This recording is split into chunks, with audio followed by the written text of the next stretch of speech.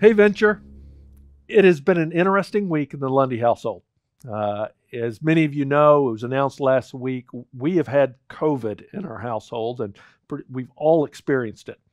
And some are a little better than others, but fortunately, we're on the other side of it. And we're thankful that, from what we can tell, it was the Omicron variant.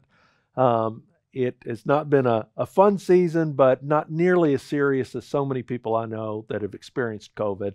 So thanks for your prayers. Thanks for food. Thanks for those who've sent suggestions and medicine and all the different ways to help. We really appreciate it. I'm still a little bit in the COVID fog, a little bit of the mental and physical energy's not there, but we are certainly at a good place, much better than we were just even 5 days ago.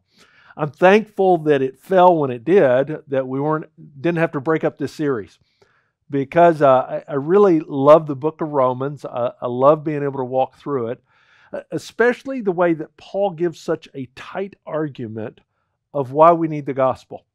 And so I want to encourage you, this series, unlike many of them that we do, this is one that you're going to need your Bible out. We're going to walk through it. In fact, this week we're going to walk through chapter 2 and walk through this section of Scripture.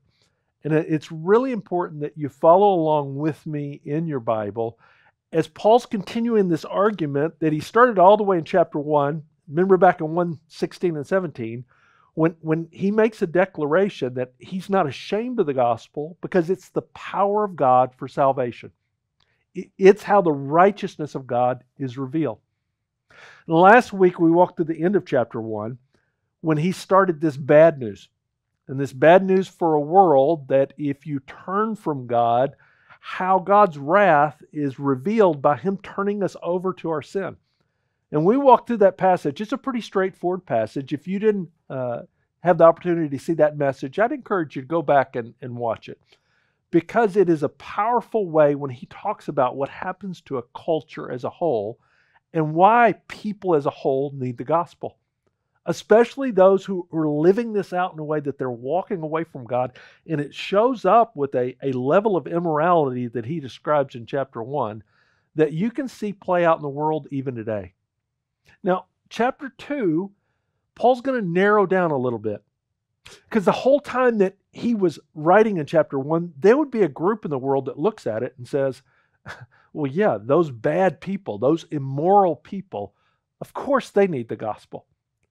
But now in chapter 2, Paul says, what about moral people? Do they need the gospel? In fact, we're going to see in it, he's going to answer a few questions in this. Why do moral people need the gospel? And again, this would be the question that a lot of people have.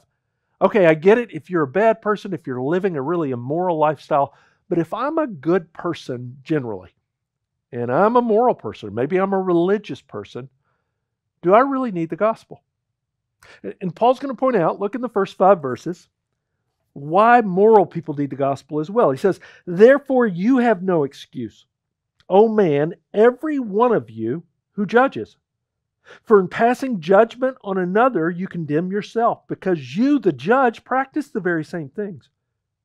We know that the judgment of God rightly falls on those who practice such things. Do you suppose, O man, you who judge those who practice such things, and yet do them yourself, that you will escape the judgment of God? Do you presume on the riches of his kindness and forbearance and patience, not knowing that God's kindness is meant to lead you to repentance? But because of your hard and impenitent heart, you're storing up wrath for yourself on the day of wrath, when God's righteous judgment will be revealed. Now, again, Paul's writing those who would consider themselves moral people, and as they do, he says, you're not in any better condition than the people you look at and consider really immoral out there. And here's why. The first thing he points out is they're guilty of their own sin issues. He walks down the line in those first 5 verses and he says, okay, maybe you're not acting out the way those people are. And again, I think this is really important, because if you come off a passage like chapter 1 into chapter 2, especially in chapter 1 when he's really highlighted many of the sexual sins that are played out in the world. And I think it's easy for moral people, especially when it comes to sexual issues, to look at it and go, well, yeah, those people that practice those sexual sins, those are the bad people. And Paul says, wait a second. You need to take a hard look at yourself as well. In fact, if you look at those first 5 verses, he points out the sins that they're struggling with. Look at the first one. He says, you're judgmental. You love judging others. And I think there's an inherent part of all of us that is more judgmental than we like to admit. You know, John Burke's a pastor down in Austin, Texas. And he writes, I love how he puts it. He says he took a week where he kept track of himself, and every time he had a judgmental thought, he wrote it down. He just wanted to see how many times does he judge other people. I'd encourage you. It's pretty depressing if you do it. Just give yourself a day, and every time you have a judgmental thoughts towards someone else, just mark it. Listen to what John says. He says, judging others is fun. Judging others makes you feel good. I'm not sure I've gone a single day without this sin. In any given week, I might condemn my son numerous times for a messy room, judge my daughter for being moody, which especially bothers me when I'm being moody, but I have a good reason. Even my dog gets the hammer of condemnation for his bad breath. Now, some of you may be thinking, wait, are you saying that correcting my kids for a messy room is judging? No. But there's correction that values with mercy, and there's correction that devalues with judgment. I watch the news and condemn those idiotic people who do such things. Most reality TV shows are full of people I can judge as sinful, ignorant, stupid, arrogant, or childish. I get in my car and I drive, and I find a host of inept drivers who should have flunked their driving test. And I throw in a little condemnation on our Department of Public Safety for good measure while I'm at it. At the store, I complain to myself about the lack of organization that makes it impossible to find what I'm looking for. All the while being tortured with music.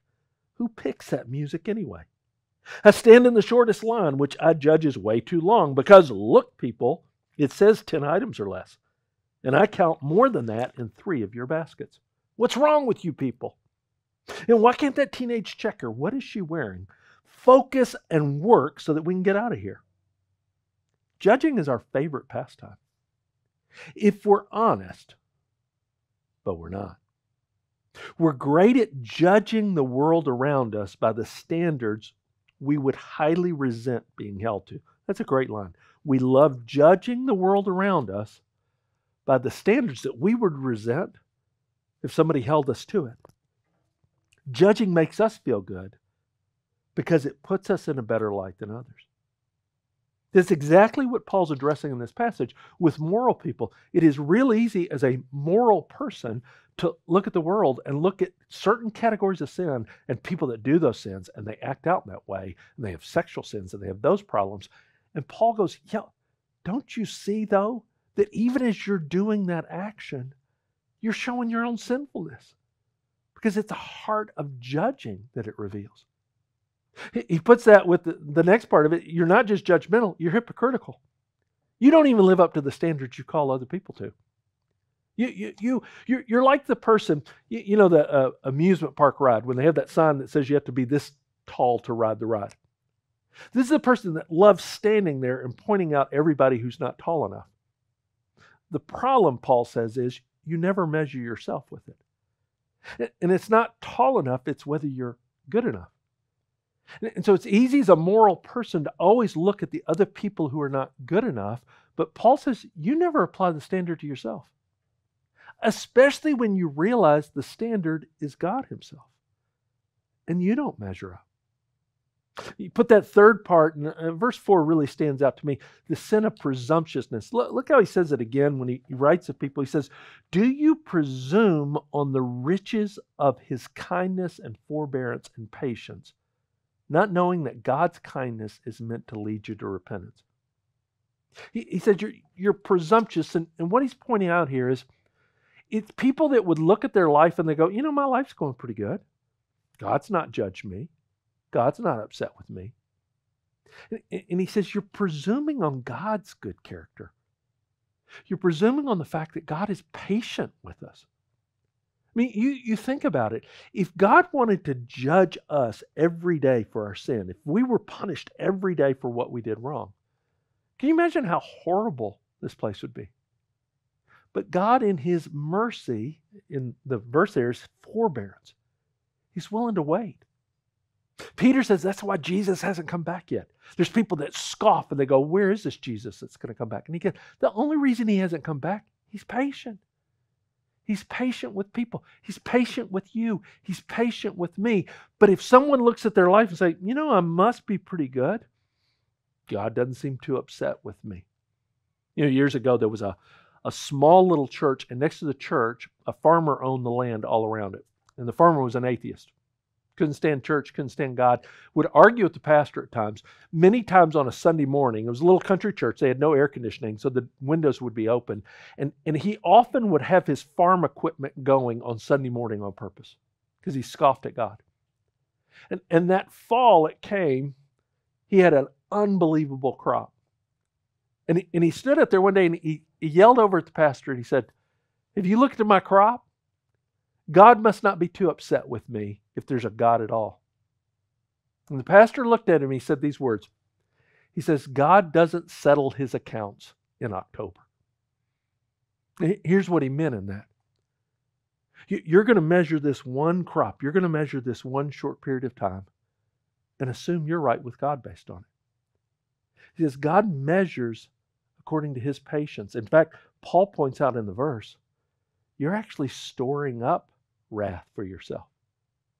That's that last part of it, and maybe it's the most serious. He says, instead of all of this moving you to repentance, instead of all of this moving to you to a place that you would look to God, you're actually getting harder in your heart.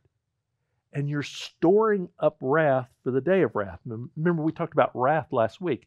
It's not that God's just getting madder and madder and He's losing His temper more. Remember, God's wrath, especially when it comes to sin, it's His character towards sin. And so the more you have sin that you've not dealt with in your life, the more you have sin that you've never repented of, all Paul is pointing out is, man, your whole life is marked by this. And God in His holy character, on that final day when you will have to be judged, on that day of wrath, that'll be the day of final judgment, God's going to have to deal with it. And if you've never reached the point because of your own judgmental or your own morality or what you've done, man, Paul says that's not going to be a good day. That's when you really, it comes home to roost, when you have to face what your life's been about. So Paul's giving this warning to moral people in that. One, you've got your own sins. Look at the second part he says as well, though. God's going to judge you according to what you've actually done.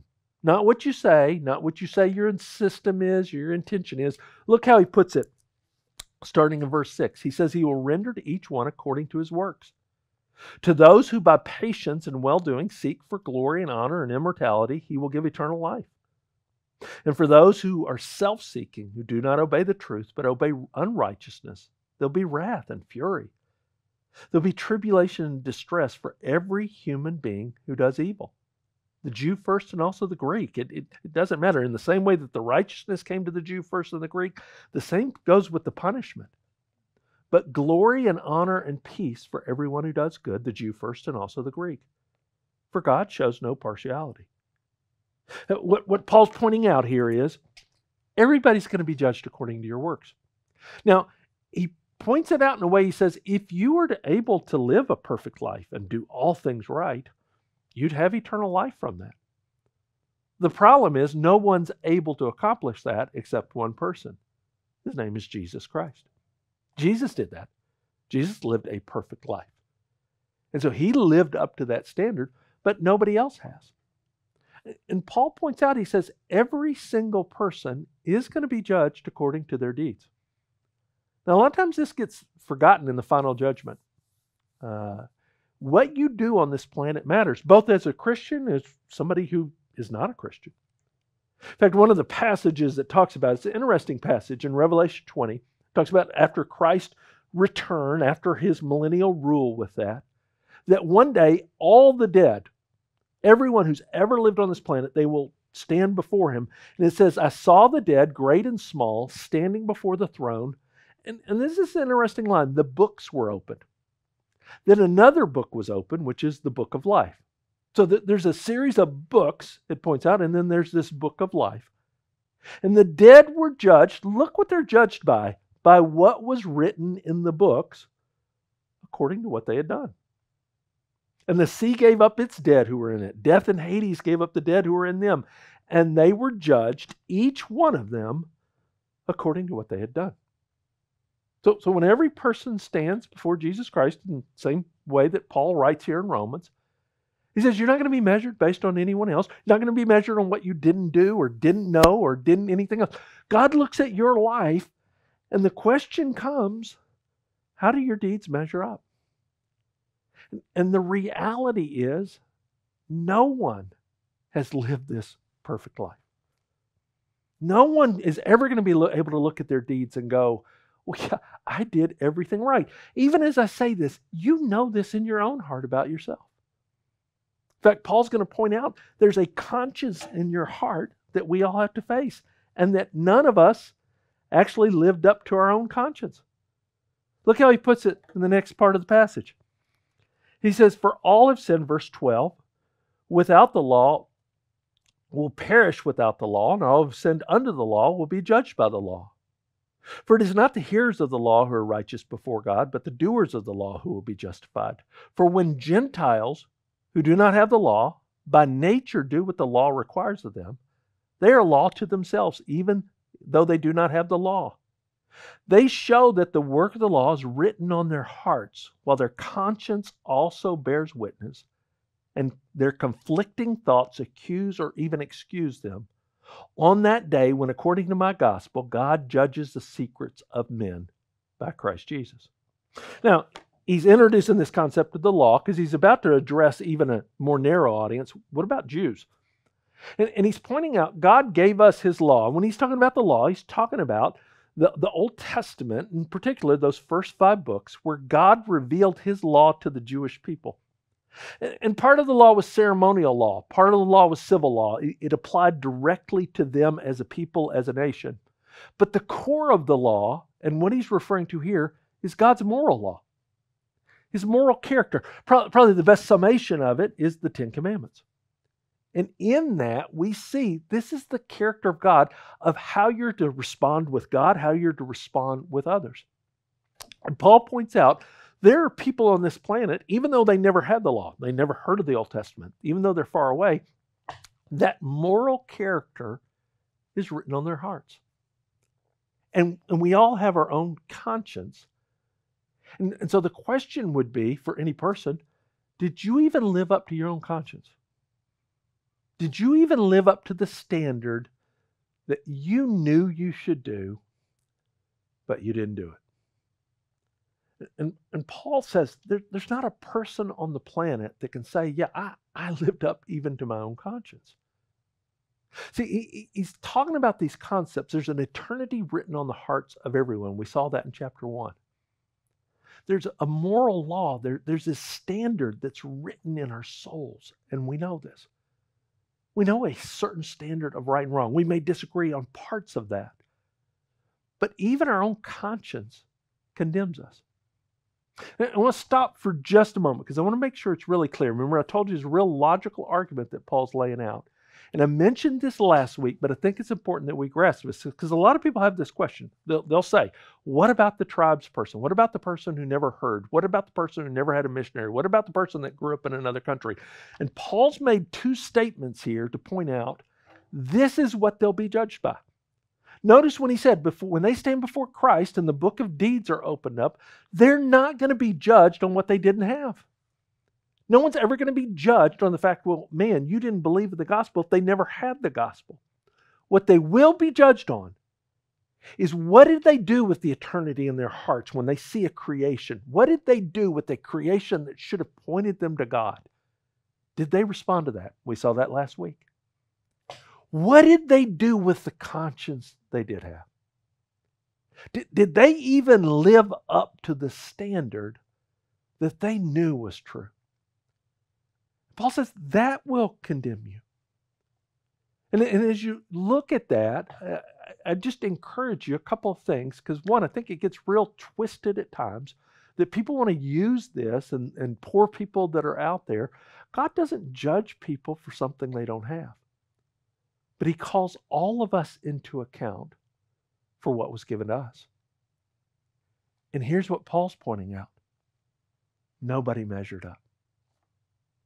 No one will stand before God and go, man, I lived fully to my conscience. I did everything that was right. He's going to point out in the next chapter, we all sinned. We all fell short. And this will be the evidence against all people. Now, as a side note, a lot of times I'm asked as a pastor, what about kids who die when they're very young? Or what about people who have diminished mental capacities? And I look at this passage, and again, it's an argument from silence, but I think it confirms what you see in other parts of Scripture, that a child that dies did not have this evidence. A person with diminished mental capacity, they can't look at the creation and have it point to God. They also don't have a conscience that's developed in the same way.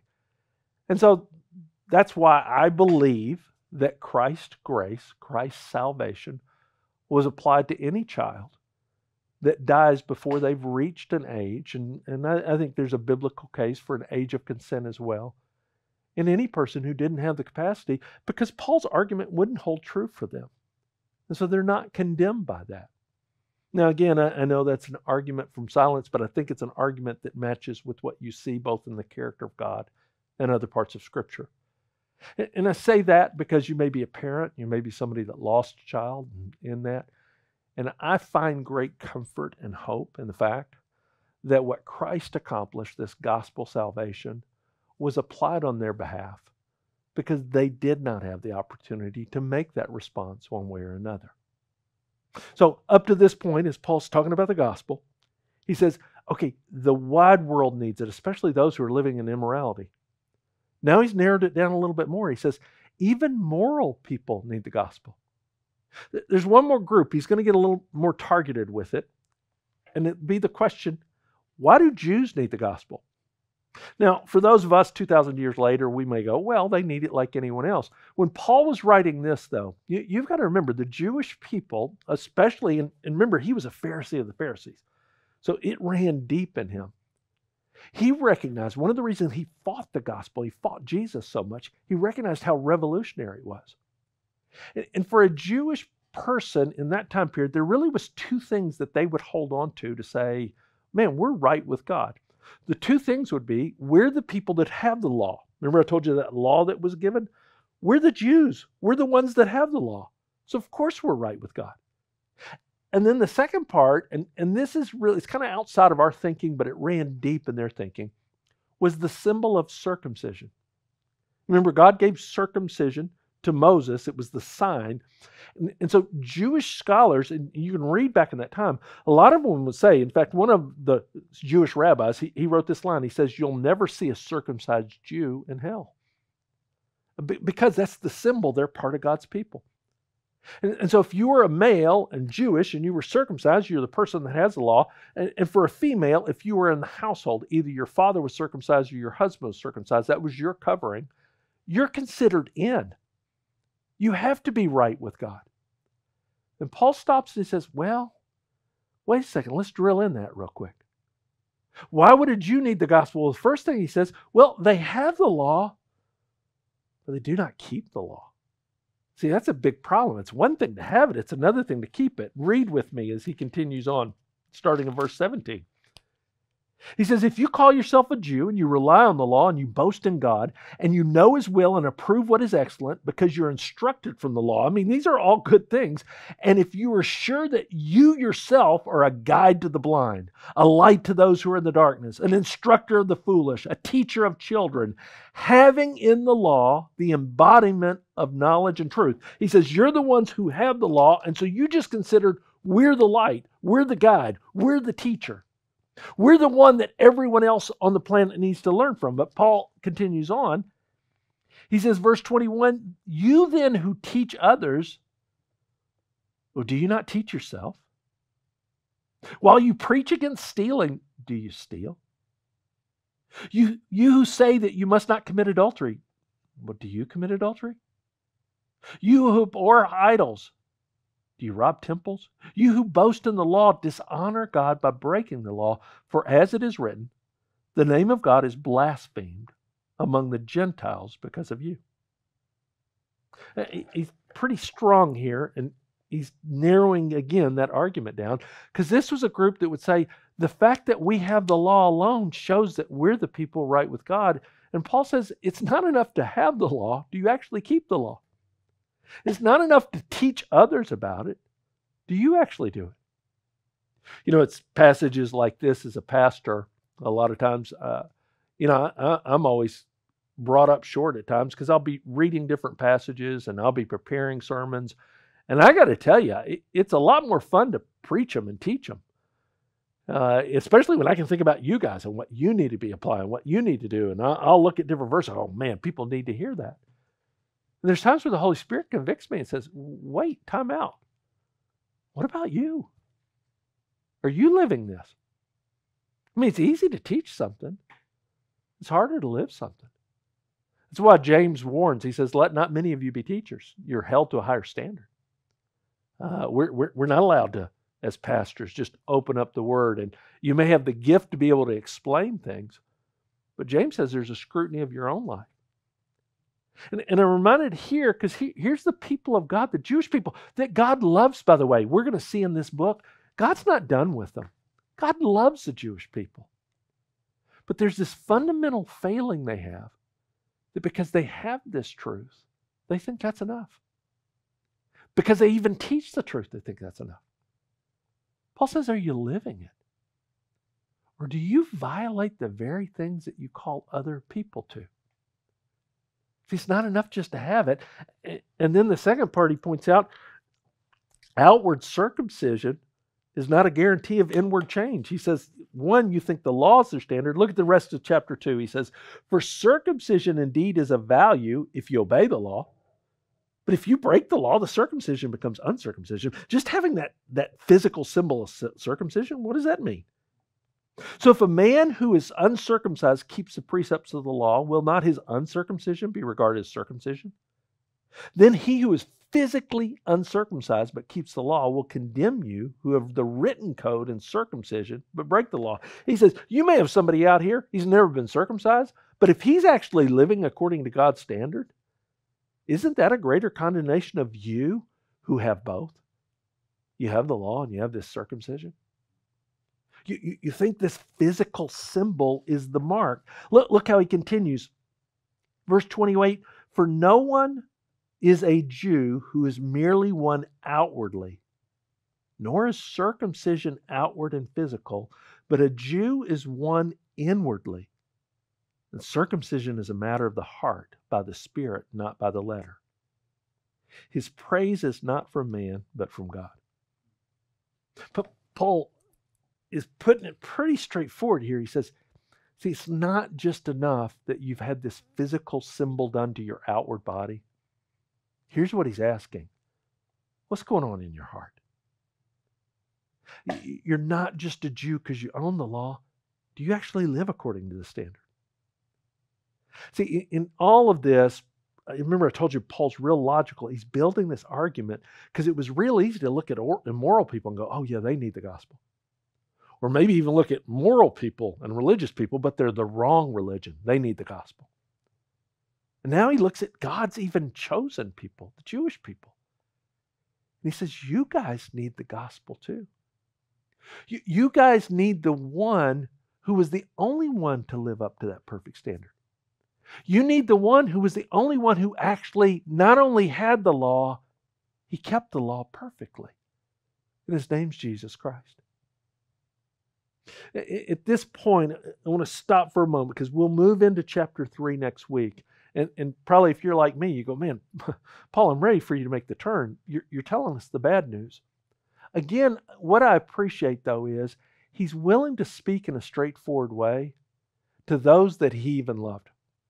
You know, when he's writing the moral audience, and especially the Jewish audience, it made a lot of people in Paul's life mad. I mean, people that he grew up with, people he respected, his teachers, they turned on him because they felt like he had betrayed them. But Paul loved them enough that he says, I've got to tell you guys the truth of what God's done in the world and what you need in your life. You know, as we finish out this message, it would be real easy for those of us in a church like ours to kind of look at, well, oh yeah, we're not like those moral people, or we're not even like Jewish people who don't have it. I want to ask one final question. Why do Christians need the gospel?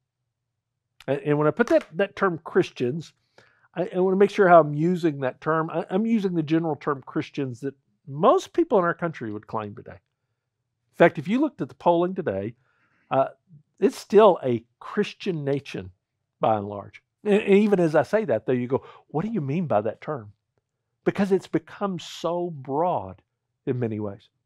You know, years ago, I lived in Bangkok, and you know, I would talk to Thai friends, and I remember one Thai friend I was sharing with him the gospel.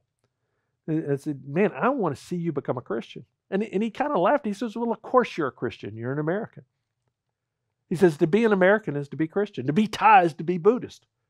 That's just, that runs deep. That's who we are. And as I said to him, it was like, no, it's really not that way. There's something different about Christianity. And he kind of laughed. He says, oh, all you Americans think you're Christians. And I remember that conversation because if you look at our country, the percentage of people that would still claim the term Christian, every year when it looks at Christian voters and Christian rights and Christian, it's used in so many ways, but you start drilling down and you go, what do you really believe under that? What do we really mean with that? And let me drill down a little bit more. What about Christians who maybe you've grown up in the church your whole life? Maybe you're a person that as you claim that term. I just want to ask you, what does that mean in your life? Why do Christians need the gospel? Well, I'd say, first of all, it's easy to be exposed to the truth without embracing the truth. It's really easy to be around it, to hear it. And I told you, this series, I really am focused on next generation and talking to our high schoolers, talking to young adults. Many of you, you've been around this your whole life. Some of you have been to Christian schools. You've heard the stories. You've heard it since you were little. You've grown up in a Christian home. And it's easy to assume, because I'm around it all the time, that it's actually a part of my own belief system. And here's the point that Paul is pointing out, and I just want to call you to as well. For every person, the gospel brings you to a place of decision. It's not something that just happens through assimilation. It's not something because I was around it so much, I kind of just assimilated. For every single person, there comes a point in life that you have to make the decision, man, have I embraced this good news? Do I know I need the gospel?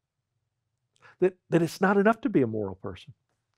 It's not enough to be a person that maybe I have the Bible and I've owned a Bible all my life. That's exactly what the Jew would have said. I've got the law. I've been around it all my life. See, there's this place where you have to move to a point that you go, this is my decision that I'm going to follow him. That I've embraced this truth. And as you say that, one of the things I would say with it, we can hold on to outward signs without truly experiencing inward change. Now, for most of us, I doubt there's anybody today that would go, oh, well, I know I'm a Christian because I'm circumcised, or some physical symbol like that. But we have our outward symbols too. It's interesting when I'll talk to people, tell me about your relationship, or a lot of times it comes up quickly. And I'll admit, I heard it a lot more when I lived in the South. People grab the label real quick of whatever they grew up in, their denomination, their church. I was raised in this church. I remember years ago, I was flying back to San Jose, and I had a layover in Las Vegas. And so as we took off on the flight, I had a couple right next to me, and they were headed to Vegas. That was their final destination, and the party began on the plane. And they had a bunch of, I remember it was a Southwest flight, they had a bunch of those drink coupons. And they're cashing them in right and left. I mean, the beers started coming and coming. I didn't know you were allowed to drink that many beers on a flight. I'll be honest with you. And so they're going, and we're talking, really nice couple and everything. And about an hour into the conversation, they've been partying pretty good with it. It finally comes up, and I always hate this for people. They ask me, so what is it that you do? And then you have to, drop the whole pastor card on them. I knew exactly as soon as I said it. They said, what do you do? And I said, well, I'm a pastor. And I mean, they went stone cold white. The blood drained from their face. And he just stared at me for a minute. And I'll never forget, he looked at me. I just, I didn't mean anything by it, but I said, I'm a pastor. He goes, I'm a Baptist. And then he looked at her, he goes, isn't that what I am? And she said, yeah, you're a Baptist. She said, I'm a Methodist. And I said, oh, well, great. Those are both great churches. I'm really glad with that. And then he, for good measure, he said, yep, I'm a Baptist. I'm a Baptist. I don't know who he was trying to convince more in it. And then the funniest part is, then for the next part of the flight, they start trying to hide their beer cans. I mean, I don't know where they thought I was this whole time. I've seen all this. And part of me is like, I could care less in it. But I remember how quickly, whatever was going on there, the guilt they felt, the moment, what did they latch onto? They latched onto a childhood of experience or a background or parents who may have taken them to church. I don't know, somewhere in that, but there was immediately this thing that goes, hey, I'm a Baptist. I feel better about myself. I'm good with that.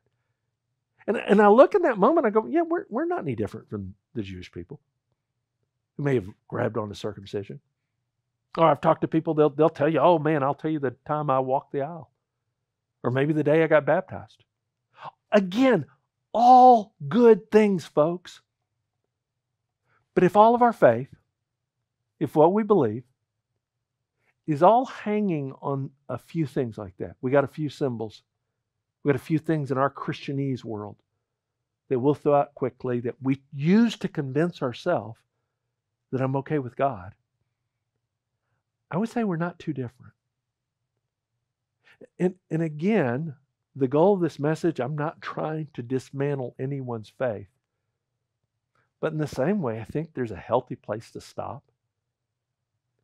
and ask yourself, do I really embrace the truth of God's word, the truth of the gospel? Or have I just been around it a lot? Do I really have a living relationship with Jesus Christ? Or do I have kind of a couple of markers in my life and I hold on to that? And as long as I can point back to those things back in the day, I feel okay about myself. Third thing I would just say with it is, all people will stand before Jesus one day. Every single one of us. Me and you. And as Paul pointed out in this passage, as John talked about at that end time, the great thing when you stand in front of Jesus, you're never going to be compared to anyone else, which I'm thrilled. Because I look at other people and I go, man, I would hate to be up there and be compared to them. I don't know if you've ever, back in the day in school, you ever had a teacher that graded on the curve? And it would be based on how everybody did in the class. And you always had those brilliant kids who blew the curve for everyone else. And you just go, man, I wish they were not in the class. And I think for each one of us, I'm so glad I'm not going to be compared to anybody else on the planet. But here's the other reality. God knows every action in my life. And so Paul's setting up this argument. Remember we said last week? Two things have been revealed by God. Either the righteousness of God that was revealed in Jesus, or the wrath of God that's going to be revealed in that final day. And everybody on the planet is in one of two camps. There is no in-between world. And if chapter 2 has taught us anything, and I think this is somehow, it gets in our thinking at times, we kind of view everybody on the planet that we're all kind of morally neutral. We're kind of in the middle, and you're going to decide which way you go. You're either going to be in the bad or you're going to be in the good. Paul goes, let me just dismantle that. There is no middle. You're either under righteousness that's been revealed through Jesus, or you're under wrath. And it can look all different ways. There's some people under wrath, they're real immoral, and they do all those bad sins. There's some people under wrath, they're pretty moral according to the world standards. There's some people under wrath. They may even be religious to the point of being Jewish or being Christian as we use the term. But at the end of the day, it all comes back to what did you do with the gospel? See, Paul said that's why I'm passionate about the gospel, because it's the power of God unto salvation for all people, to the Jew first and also to the Greek. And I would just add my own thing, and also to the person who grew up in a Christian church and a Christian home and has been around it their whole life. Is the good news your good news? Can you say, man, I have embraced Christ so that I know I'm under righteousness. I'm not under wrath. But if you can't say that, I think it's worth taking some time to really scrutinize your own heart and your life. And again, anytime I preach a message like this, some of you're real sensitive of heart, and so you immediately start doubting your salvation, and you have a bunch of questions around that.